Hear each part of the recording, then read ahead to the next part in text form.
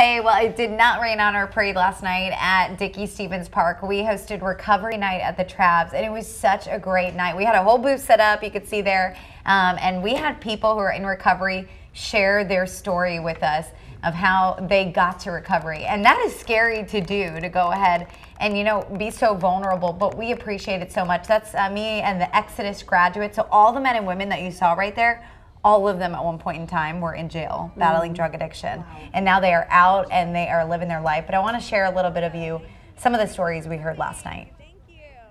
It doesn't matter what background you come from, honestly. Addiction doesn't pick and choose. I'm Sydney and I'm an addict. I've got 30 days clean today and I'm super grateful for where I'm at today.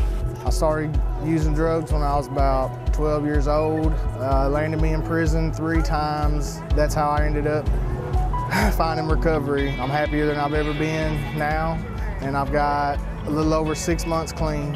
I've had a 40-year addiction. I finally found hope. I've restored a relationship with my children and my family, and I'm just thankful to be alive today.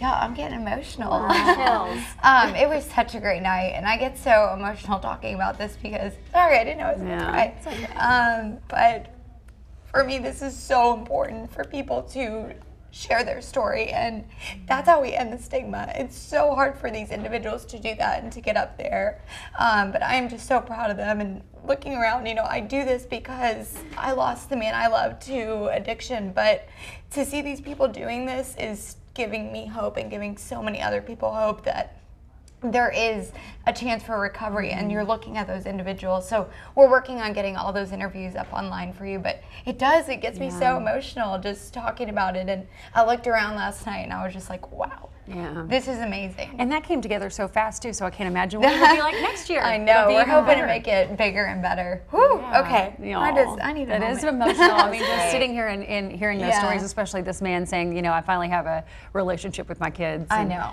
it's huge. That there is hope, you know. It's not, these people aren't a lost cause. You know, you've got to keep reaching out to them and keep helping. And don't give up.